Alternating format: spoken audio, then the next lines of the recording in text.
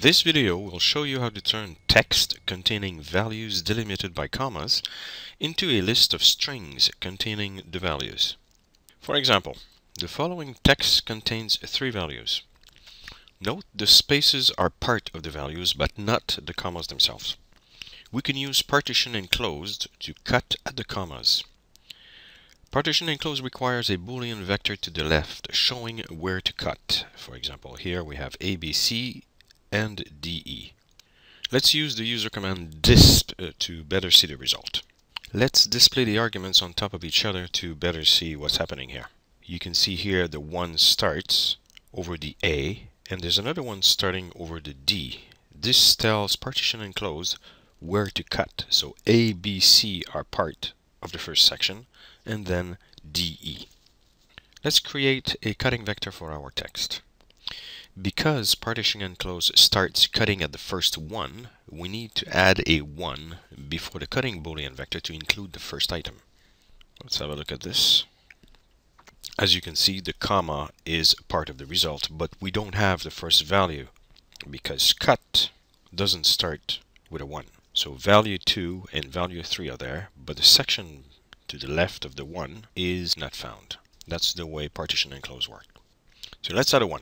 But now the lengths are different. The length of the text doesn't match the length of the cut, and so APL complains. Let's just add a character in front of text, and the length should be the same. See, if we now display cutting the text that includes an extra character at the beginning, we get this. Now we need to remove the commas. So we simply do a 1 drop on each one of the elements. That looks better. Now let's write a function to do that work. Here is the function split. Here we see that the first thing it does is add a comma in front of our right argument. That gives us the string. Then we define the cutting vector, which is everywhere where we have a comma, and of course there's one at the beginning, so it will start cutting there. And finally we cut and we drop the comma, the first character, in front of each string. Let's try it. Excellent. Now, most often text will come in as a series of lines. For example, here is a CSV file, a comma separated value file, where each line contains items separated by a comma. We can see that the first line contains surname, name, and age. The second line contains Dan, Druff, and 34, and so on. What we would like to do here is to cut each one of those items on separate lines and separate columns. So we should get a 6 by 3 array of strings. Now let's edit data, which should contain the text. And I've already done the copy, so we have all our data into this variable called data. Now let's run the function on data and display the result. And as you can see, it did not work because there are lines delimited by a new line character. It's not the comma, it's a new line character that goes between, here we see age and Dan, 34 and Holly, 21 and Al, and so on. So we need something different. We need to cut also on the new line character, which happens to be the Unicode character point 13. First thing we do is we make sure that our text starts with a new line character. Then we count the number of lines. Then we find where to cut the text. We use for this the function membership. The left argument is the CSV data, and the right argument is the elements we want to cut on. Here we have the new line character or carriage return and the comma. Then we cut and remove the delimiter. Then we find the number of columns. Then we display our result with the number of lines and number of columns. We can now write a function that will take the CSV text and return a matrix of enclosed strings. I have already written the function. Here it is. Let's put the line numbers in there. As you can see on line 3, I define the carriage return or new line character. On line 6, I add the carriage return in front of our text. On line 8, I count the number of lines. On line 10, I find the cutting vector. On line 12, I cut and remove the comma on each one. On line 14, I find the number of columns, and finally on line 16, I reshape the data to match the original. Let's try it. Perfect. This function should work, except in the case where the data itself includes commas. What's to do then? Well, when this happens, the trick is to surround the text containing a comma with a special character, usually double quote, like this.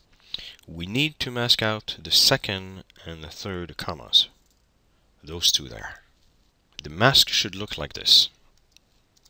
We can use different scan for this. It has the property we want, that is flipping between ones and zeros at each one it encounters. So as you can see here, there's a 1 here, and right after that we see a series of 1. As soon as it hits the second one, it turns into zeros. It hits the third one, turns into 1s. Hits the fourth one into 0, and etc. We can check where the double quotes are and use different scan to generate the mask. So the text is equal to double quote and a different scan. Now if we look at the text and where the mask happens to be a 1, we can see that the mask tells us exactly where the text is between double quotes. Now, since we want to know where there is no text, we have to negate the mask to find out where the commas we want to deal with, we want to cut, are. Now, we can also use equal scan, which has the reverse property, which is to flip between zeros and 1 at each 0. In this case, what it does is exactly what we want. Either way, we get the mask we want. We can negate the first one. We can do negate different scan of text equal double quote, or we can do equal scan text different than double quote. Either way, we get the same result. We can now use it to cut, making sure that it includes our mask. If we display the cut of the text, we can see now that the second value includes the commas. It also includes the double quotes, and we'll deal with that in a second. If we now remove the first comma and the double quotes, everything is fine. Here's another function which now accounts for the double quotes in the text.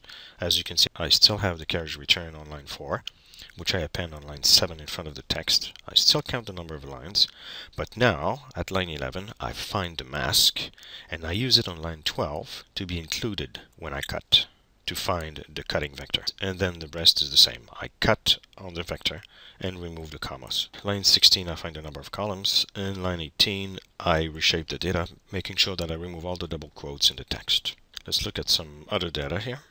This one has 4 rows, 3 columns, and as you can see here, some of the text is surrounded by double quotes because they include comma. Some of the text also has double quotes even though it doesn't have any comma, but that doesn't change anything. So let's try it. Seems to be working. Excellent. I hope you have enjoyed this. See you next time.